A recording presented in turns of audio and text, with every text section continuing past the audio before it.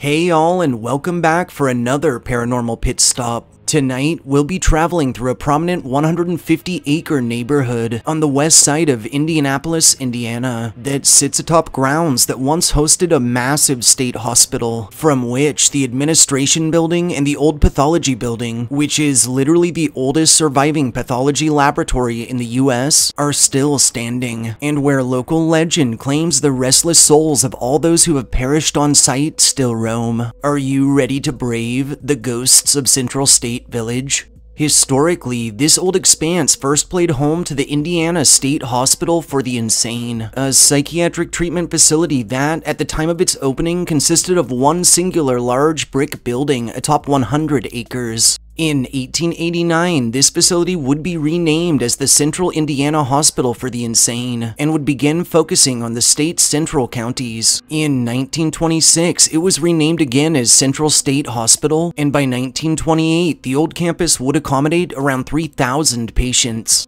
By 1948, Central State had expanded to include male and female dorms, a medical hospital to treat illness amongst patients, a farm colony and other occupational therapies, a chapel, bakery, amusement hall, cannery, a firehouse, and impressive grounds, gardens, and fountains. In 1969, in an effort to better showcase the hospital's history alongside the evolution of psychiatric care and medicine, the old pathology building was transformed into the Indiana Medical History Museum, and not a moment too soon, as just a year later, in 1970, most of the site's original structures were declared unsound and unsafe, resulting in their demolitions and replacement by newer facilities. Central State would continue to function for a time until mounting claims of neglect and abuse, coupled with financial difficulties, would ultimately lead to its closure in 1994. As of 2007, remaining structures sat unused and had become run down, with the city acquiring the property from the state and starting redevelopment of the grounds as commercial and residential plots. And in 2014, the former admin building, which was constructed in 1938, was turned into student housing called Central State Mansion.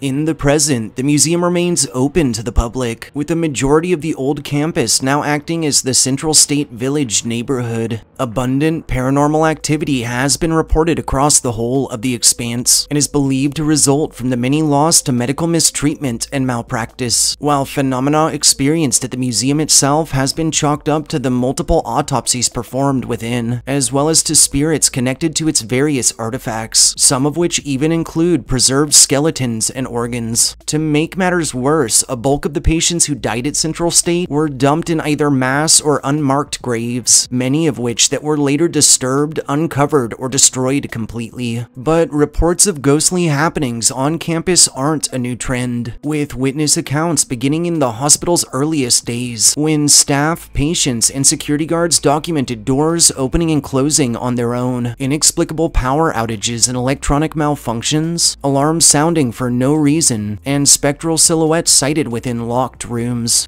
One more popular story tells of a patient named Al, who mysteriously vanished from a non-secure ward and was missing for nearly a week. It's said that one day, a female patient who was making her way down a stairwell in the dorms saw and began to follow Al, who stayed just ahead of her, just out of reach. On this chase, she was led disturbingly to the long-deceased body of the man himself, and also to the realization the Al she was following was nothing more than a ghost. To date, many visiting Central State Village have described unearthly shrieks and moans heard in the distance, footsteps from empty rooms, strange orbs of light that float around the grounds, and pale, phantom faces that materialize in windows, mirrors, and other transparent or reflective surfaces.